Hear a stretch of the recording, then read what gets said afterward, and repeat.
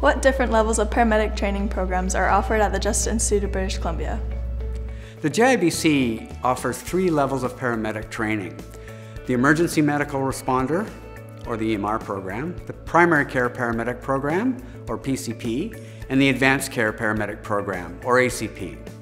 In the Advanced Care Paramedic, or ACP program, you learn a very specialized skill set and are better equipped to deal with cardiac, respiratory, and major trauma patients. ACP-level paramedics perform advanced skills and usually work in major city centers around the province. They also work as well-paid emergency care providers in the industry environment. Could you please tell me more about each program to help me decide which one's best for me? The Advanced Care Paramedic program at JIBC is the most advanced paramedic training program offered at any post-secondary school in BC. The program is about 20 months long and uses a hands-on learning model involving case studies, skills practice and simulation, individual and group projects, and practice education placements on ambulance and in the hospital. The program is only offered in a full-time format with a blend of online learning and in-class activity, and is organized into 3 terms where students are in class an average of 3 days a week during the classroom component.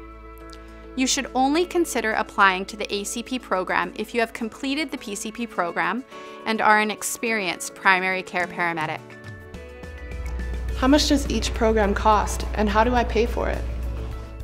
The program costs vary based on the length of the program and the level of the training. The current costs of each program is available on the JIBC website.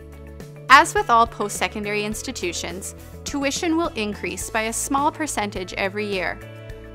Both of the full-time primary care paramedic and advanced care paramedic programs are eligible for student loans through Student Aid BC, and this can be a huge help for students who are thinking about starting a new program, changing careers, or upgrading their education. When budgeting, it is important to consider your living expenses during the time you are in school and on practice education. This might include saving money for housing, transportation, food, childcare, entertainment, textbooks, course supplies, and the cost of travel to and from school and your practice education shifts.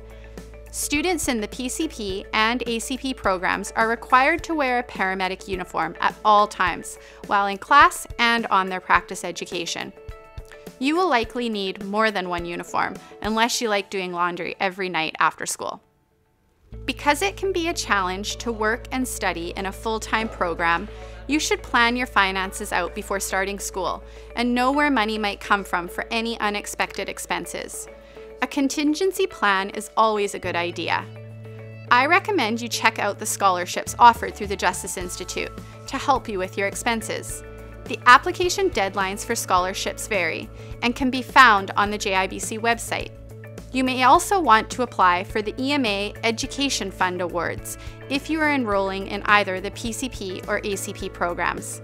Contact JIBC Student Services if you need any more information about this. How much time will I spend on schoolwork each week, and can I work and take courses at the same time?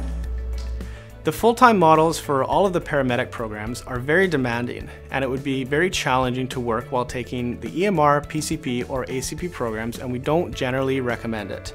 Although students in the ACP program are only in class an average of 3 days a week during the classroom component, the rest of the week is devoted to online learning requirements, assignments, group projects, and other activities.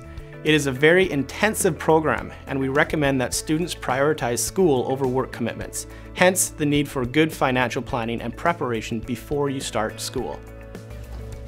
Who is eligible to apply for the paramedic programs at the Justice Institute of BC? The Advanced Care Paramedic, or ACP program, has quite a few entrance requirements and is best to look on the program website to see what is required at the time you are applying to the program. You should have your PCP license and experience working as a paramedic at the PCP level.